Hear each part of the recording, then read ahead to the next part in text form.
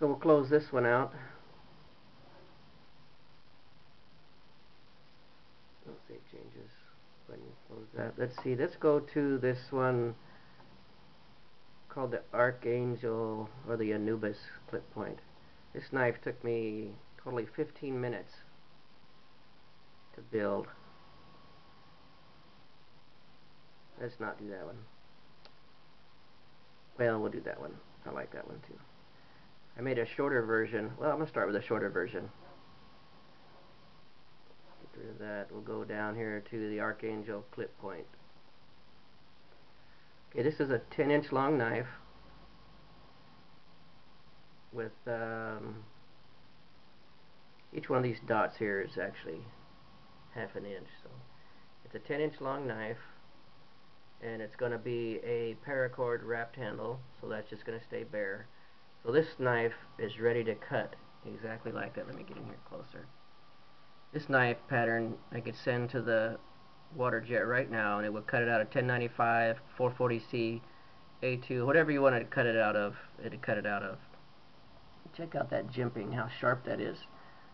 I was going to make this knife for my son-in-law, and I was thinking, man, that jimping, I'm going to have to, you know, hand file each one of those and try to keep them straight and try to keep them the right depth, and then get in there somehow and finish that out, you know, the file marks and whatever.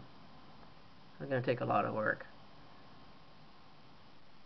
This whole knife blank, including the jimping, the hole in the handle, all will take less than 4 minutes on the water jet, and it will come out perfect. How amazing is that? And be like $7 for the water jet fee. And then all I would need to do is take it to my grinder and put on whatever primary bevel and secondary edges that I wanted to put onto it. And you know, do the heat treating. I'll do the heat treating on it, and then etch my logo. And I'm going to put graphite black Cerakote H on this, which is the high temperature Cerakote. So I'm going to put that on once I get it all done. So it'll be black, flat black with either an olive drab or a black and orange or some sort of paracord wrap on the handle. Then make a Kydex sheath for it. So I drew this thing out here. It totally took like only 15 minutes. Really easy to do. I can show some of that in another video. And then what I wanted to do is add 2 inches to it. So and make the Archangel out of it. Oops, this is the Archangel. I wanted to make the Anubis, which is a 2-inch. It's a 12-inch, the BK12 Anubis. Let's get in here a little bit closer.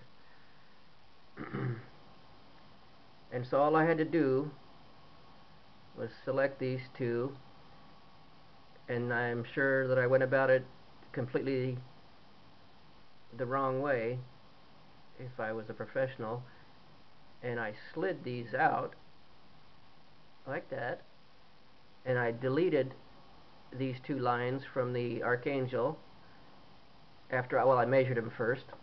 I went over here and I measured them. Oops, it's not measuring. There's a feature over here called Smart Dimension, so I went over here and measured those, and then added 2 more inches to them.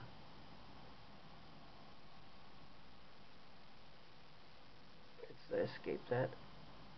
And did the same thing on the bottom, so I just lengthened those 2 lines out 2 inches, and then I went out here and picked up the tip.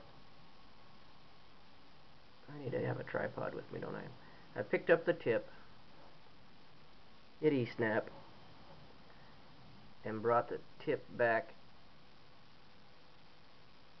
Boop. And there it was. The knife is suddenly 2 inches longer. You have a completely different model knife, 2 inches longer. I didn't have to redraw the whole thing like I would on paper.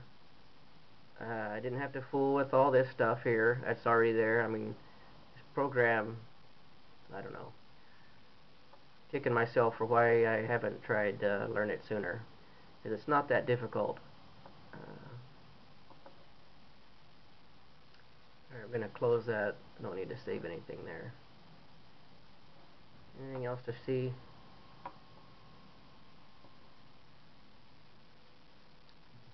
"12-inch Bushmaster." Oh, we started out on that one, didn't we?